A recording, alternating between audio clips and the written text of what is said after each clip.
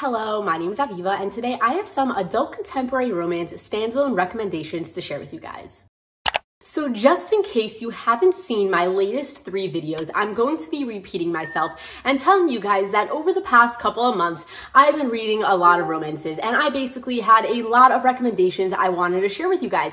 The only problem is I had too many. So I've decided to split up all of my standalone romance recommendations into 4 parts. I've already put out 3 videos. I put out a YA recommendation, a new adult / steamy recommendation, and then a part 1 to all of my adult contemporary romance recommendations. So today I'm doing a part 2 to all of my adult contemporary romances, and basically I'll be talking about the last little bit of books that I basically think you should read if you're looking to read some really good romances. All of these books are catered towards the adult sort of age group, and for the most part these aren't known to be very steamy. They might have an explicit scene or two. They might be a little bit of a fade to black situation.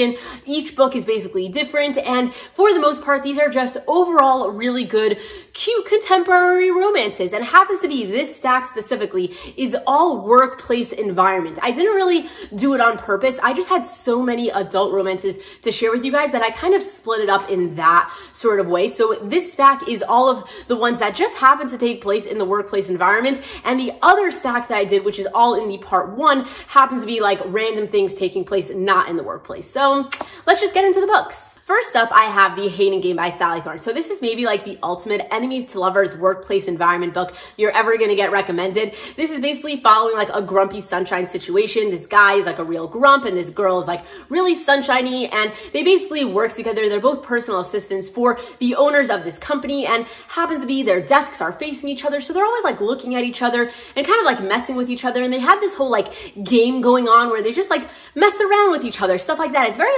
angsty, very witty, things like that sort of thing. And obviously they don't get along. And then the story kind of goes where it's they get this opportunity that one of them is going to get a promotion and is going to end up being the boss of the other person. And since they so much don't get along, they really can't handle that. So they kind of up their game of this whole hating game thing that they play. And obviously a romance is somehow going to bloom from all of this hate angst sort of thing going on between the two of them. So it's just a really fun read. If you're into enemies to lovers, if you're into grumpy sunshine, and you like reading books that take place in a workplace environment, then you should 100% check out this book, because I don't think it's going to disappoint you. Next up, I have The Spanish Love Deception by Elena Armez. So this book happens to be very similar to The Hating Game. I read The Hating Game first, and I thought that book was going to be one of my favorites from this year. And then I read this book, and it's basically The Hating Game on crack. If you ever read The Unhoneymooners by Christina Lauren, and you've read The Hating Game, and you were a fan of both of those, this is basically its baby. It's kind of got all the amazing elements from those 2 books mixed together into The Spanish Love Deception. So if you're not familiar with this book, this is another enemies to lovers workplace environment book, but it also has a fake dating scenario and a vacation / a wedding scenario going on. You're basically following this girl. She works in this office, and she basically told her family that she's coming home to Spain at the end of the month and bringing home a boyfriend for her sister's wedding. So she lives in New York or Chicago, something like that. She's got to go all the way to Spain and somehow bring a boyfriend that doesn't exist. And happens to be the guy that she doesn't really get along with in the office kind of overhears her complaining to another one of her, coworkers about this. And he's like, "You can take me. I'll be your fake date / pretend to be your boyfriend," sort of thing. And she's like, "What the hell are you talking about? We don't get along. Why would you offer that to me? Why would you want to come all the way to Spain to my sister's wedding and pretend to be my boyfriend? You don't even like me." So that's kind of the beginning of the story. And throughout the first half of the book, you're kind of following that as he's trying to convince her that she has no other option other than to take him to her sister's wedding. And you don't really understand why he wants to do that. And so they kind of strike up a deal, and things go from there. And then the second half of the book, you get to go to Spain and, be at the wedding party. And you kind of get that aspect of it. So it kind of has a good mix of both workplace environment and vacation Spain wedding sort of thing. And then you have the enemies to lovers and the fake dating and the grumpy sunshine sort of thing a little bit. And basically it's got some amazing tropes, amazing situations that people really love in books, all wrapped into one. So if all of that sounds amazing to you, I don't think you'll be disappointed by this one. Next up, I have 10 Rules for Faking It by Sophie Sullivan. So I absolutely loved this book. I read it all the way at the beginning of the year, and 130 books later, it's still one of my like top tier favorites from the year so far. So this is a dual perspective romance. You're basically following this girl, and right at the beginning of the book, she walks into her boyfriend having sex with someone else, and it happens to be, it's on her birthday. So she freaks out, she runs to work, she works at this like podcast radio station sort of place, and she kind of like barges into her best friend's office, who like, you know, happens to work there too, and she's like, oh my God, this is what happened to me, it's my birthday, it's not going so well, blah, blah, blah, blah, blah. And then happens to be the girl was on air, and everybody who was listening into her radio station basically heard how her morning was going, and it's very embarrassing. And she ends up getting like called into like her boss's office, and like, you know, she never really thought that like he liked her because he's very like professional with her, but he's very like, you know, nice to everybody else in the office. So she always thought it was like, you know, he just didn't really like her, and she's very nervous. And then he ends up as like being like, oh, I'm really sorry about what happened, but we kind of have to spin this. So we're gonna do this like bachelorette sort of thing. We're gonna set you up with a bunch of guys, and we're gonna make a whole podcast around it. You're gonna go on dates. It's all gonna be sponsored by the radio station, and you know, we'll have security, so nothing's gonna be scary or anything. And you're kind of just gonna come onto the podcast and tell us how it went. And then you're gonna like wean out all the people you didn't like, and hopefully you'll find a boyfriend by the end of this. And she's like, you know what? Why not? I really want to find somebody, you know, like also like I don't want to get fired. So basically, let's just do it. So then they end up spending a lot of time together, her and her boss, setting this thing up because like for whatever reason, they have to like do this together, and you know, they're going to start picking guys, and then, you know, things are going to happen. I don't really want to go any further than there, but basically she's going to obviously have a romance with someone. So it's going to be good. I don't want to give away any spoilers, but it's going to be amazing, and I definitely recommend reading it. Next up, I have The Honey Don't List by Christina Lauren. So I have mentioned Christina Lauren before. In my part 1 video, I had a lot of their recommendations. They're a duo author. They basically are 2 women. I'm pretty sure they're just like best friends, and they just like write the books together. I don't know how they do it, but however they do it, it seems to work because I literally love every single one of the books that I've ever read by them. I think I've read like 6 or 7 of them, and I'm pretty sure all of them, besides for like 1 or 2 of them, have made it into this, you know, stack of standalone recommendation videos. So take my word for it that they're amazing. This book is basically about this girl, and she's been working for this couple for a really long time. She kind of started working for them when they just owned this like small furniture store, and it's 10 years later, and she's still like, you know, the personal assistant to them, and they're now like really famous. They're like a famous couple. They have like this home renovation show. They have interior designer sort of things. They have furniture. They're basically like, you know, just up and famous and whatever. And they're basically about to go on this like book tour for like a relationship book that they just wrote. The problem is that they're actually like secretly having a horrible relationship. Like they're both like cheating on each other, and they're really unhappy, and like everybody in their circle knows this, but the world doesn't know it. So she's kind of forced to go on their like book tour with them to make sure that like nobody finds out that they're actually not getting along, because they can't really sell a like relationship book if like people know that they're having a horrible relationship.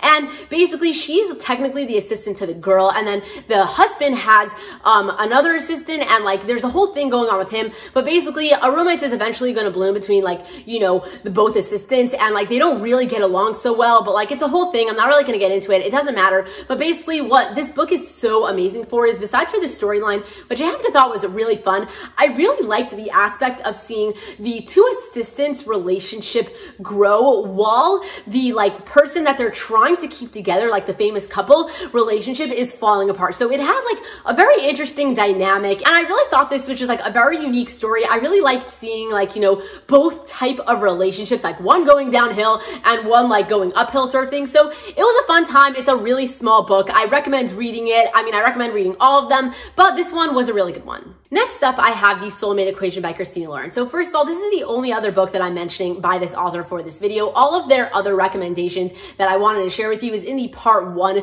to this series. So I'm going to make sure that that video is linked down below in case you wanted to see all the other books that I recommend reading by Christina Lauren. But either way, this book is basically about this like matchmaking DNA test sort of thing. This guy, he came up with this idea that you can use DNA to like find your soulmate, and he's making like this whole like matchmaking matchmaking business like around it sort of thing. And anyway, this girl somehow gets involved with like giving in her DNA for this like matchmaking thing. And she basically happens to get set up with the owner of this company. And like they kind of have like a 98% match, but they already know each other and they don't really like get along very well. And they don't think that like they're really going to be soulmates. So she doesn't want to do it, but happens to be, this is like the highest rating that like this company has gotten. And they're still in like, you know, the beginning stages of their company. And it would be really good for publicity if they can like see that these two people are soulmates. So the company decides that they are going to basically hire her to date the owner, which she already knows and doesn't get along with, because she kind of needs the money and it's the only way that she's kind of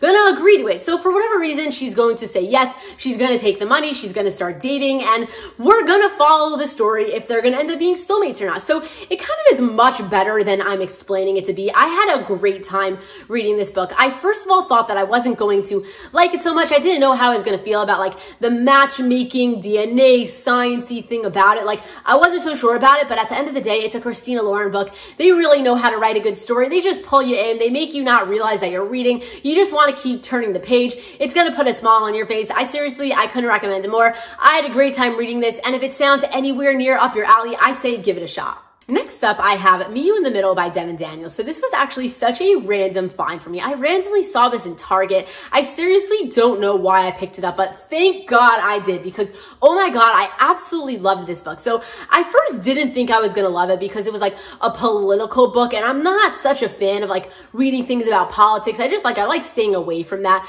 But I saw that this book was like an enemies to lovers workplace environment sort of thing. And I'm like, you know what? Let me give it a shot. It's also like the first book by this author. And you know, you always want to give like, you know, first author book sort of things like a shot because, you know, you're supporting the author and it's going to be good. And if it really is good, then you found a new amazing author that you can start following sort of thing. You know, anyway, basically I read it and I absolutely loved it. This is an enemies to lovers book in a workplace environment. You're basically following this girl who is a Democrat and this guy who is a Republican, and they work, I'm pretty sure, in like the Senate's office or something. They're both like working under different senators, and the book starts out where they have to like have a meeting for some reason. They have to try to convince each other on something, and their meeting doesn't really go well. They really don't get along right from the beginning. And the story kind of like, you know, shoots off from there, where it's like they kind of start this like office banter sort of thing. They start messing with each other. They really don't get along, and they're kind of being like sometimes mean to each other, sometimes just like, you know, playing pranks on each other sort of thing. And anyway, you kind of get to follow like the storyline of them turning from enemies and then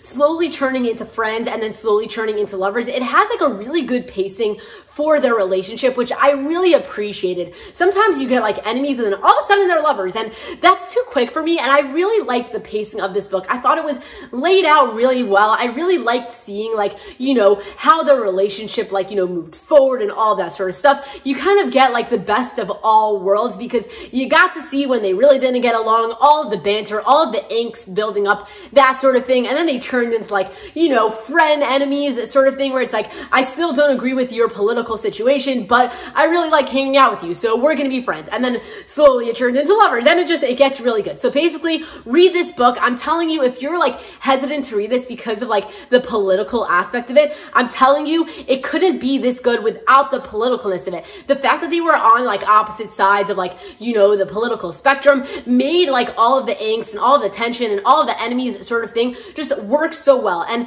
I usually sometimes get bothered by it, and I really wasn't bothered by the political aspect. I absolutely loved this book. It was an easy 5 stars. I didn't want to put it down, and I'm telling you, read it or else you're missing out. And the last book I wanted to share with you guys is Say You Still Love Me by K.A. Tucker. So this is actually a dual timeline story, which I usually am not a fan of, and it did take me a while to get into it because I'm not the biggest fan of dual timelines. But once I got into it, I absolutely loved this book, and I'm pretty sure I gave it a 5 stars, if not a 4 stars, and I very highly recommend it. You're basically following 2 storylines. So one storyline is you're seeing these 2 people as they are in like summer camp. They're, you know, just regular kids in summer camp, and you kind of get to follow their like love story of falling in love over one summer. And then at the end of that summer, something happens and they basically never talk again. And you're trying to find out while reading like that part of the story of like, what the hell happened that made them never talk from the day they left summer camp, even though they were like madly in love sort of thing. And then you're following like the other storyline, which is like, I don't know, they're adults now, like real adults, like 25, maybe 30, somewhere like that. I don't even remember. And anyway, this girl, she's always been really wealthy, and now she's working for her father in one of his buildings. I don't remember what she does, but it doesn't really matter. But either way, she kind of like goes downstairs one day and finds the guy that she fell in love with in summer camp as the security guard in the building that her father owns and where she works. And she's like, oh my God, do you remember me? Like, I can't believe you're here. And he's like, who are you? And she's like, oh my God, like, how could he not remember me, sort of thing. And then you're kind of like following the story where she's trying to like get him to admit that he remembers who she is. And like, you kind of get to follow like their love story, like in present day, but then also you're slowly finding out more and more about their past and like, you know, the love story that they went through in summer camp. And then also like what happened all that time ago that made them like never talk again. So it's got a lot of layers to it. It was a really fun time. I really liked like all aspects of this story. My least favorite thing about it was the dual timeline thing, but that's just because I'm not the hugest fan of that in general, but yet I still loved this book. So that is saying something. So if you're a fan of dual timelines, or even if you're not the hugest fan, but you really like the storyline, I definitely recommend reading this book. Anyway, that is all the books that I wanted to share with you guys. So this is finally my wrap up of all of these standalone romance recommendations that I wanted to share with you guys. I can't believe I finished this. I've been doing this for so long, just telling you amazing romance after amazing romance. So I'm curious to know if you got any good recommendations from this stack of books or from any of my other videos, or if you've read any of the books I mentioned and what you thought about them. I love hearing your thoughts on the books that I'm talking about, so leave me a comment down below. But either way, just so you know, I will be doing another like romance recommendation in the future of all like companion series that I recommend, but I'm not there yet, but it is going to be coming. So if you wanted to see that video, because I have some amazing recommendations to share with you guys, like companion series wise, then make sure you subscribe to my channel so that you get notified when that comes out. But either way, if you liked this video, make sure to give it a thumbs up. And like always, thank you so much for watching this video. I really appreciate it. And until next time, enjoy reading.